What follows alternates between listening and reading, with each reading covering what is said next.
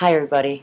I showed up to link a very important article below. In the chaos and everything going on in the world right now, sometimes we miss out on some of the greatest fights that are taking place. And right now, 270,000 farmers are fighting for your right to still have organic food. As of now, canola oil has been erased. You cannot get any more organic canola oil. You can only get GMO canola oil. And part of that reason is because GMO seeds and plants proliferate and they pollute organic fields. So this lawsuit that the farmers have going is not only to protect the future of any organic food, that the consumers have proven more and more that that's what they want.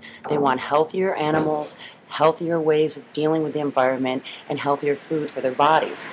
Even though that's what we're choosing, what's being shoved down our throats are GMOs. And on top of it, these farmers are all fighting lawsuits with patent infringement, basically, saying that these very pollutants that they're trying to keep out of their fields to maintain the organic quality of their fields, they're getting polluted by these GMO seeds that come in and just pollute their entire fields and take root.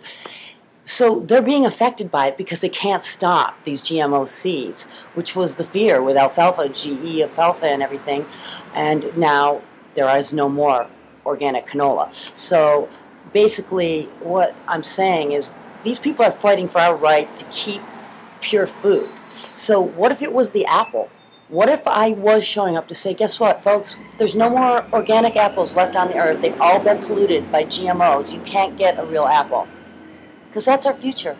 And right now, I mean, and I'm not being alarmist, it's just what is.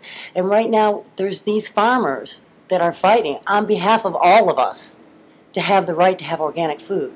And the truth is, they're going up against the Monsanto monster machine, mega billionaire corporation. They're probably going to lose. And they're probably going to lose all their, savings fighting this. And so I just wanted to bring it to your attention. So, if these lawyers aren't going to go after Monsanto where they should be, under the RICO Act, just like tobacco, because we're all affected by this. If there's no organic seeds left, then we're all affected by this. We're all party to this. We're all part of it. Anyway, I just wanted to share this with you so you know what's going on, so you can be part of it in spirit. And if nothing else, join your heart in prayers for the farmers because they're fighting a battle for us.